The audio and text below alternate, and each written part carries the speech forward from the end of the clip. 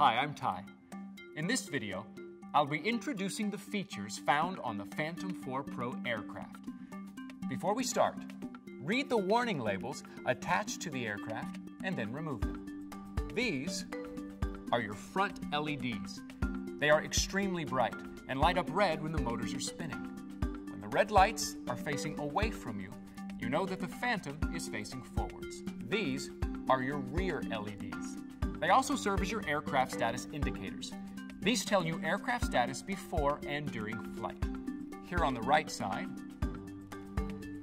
and on the left side are infrared sensing systems that are used for obstacle sensing when flying sideways in beginner mode and tripod mode.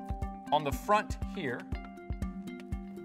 and on the back here are stereo vision sensors that provide long-range obstacle sensing when flying forwards and backwards.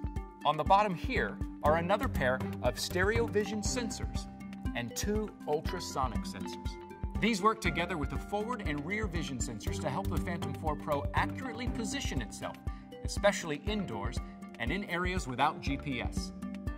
This is your intelligent flight battery. It has its own processor built in to make charging and maintenance easier, and to give you more accurate estimations of your remaining flight time. Here is the 3-axis stabilized Phantom 4 Pro camera.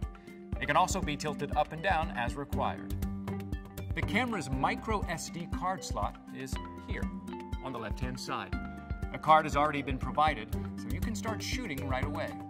Next to it is a micro USB port, which you can use to connect the Phantom 4 Pro to a computer for firmware updates and advanced calibration. You can also use this port to download images from the micro SD card straight to your computer. Here, between the micro USB port and the micro SD card port is a button to link your remote controller with your aircraft if the two are ever unlinked.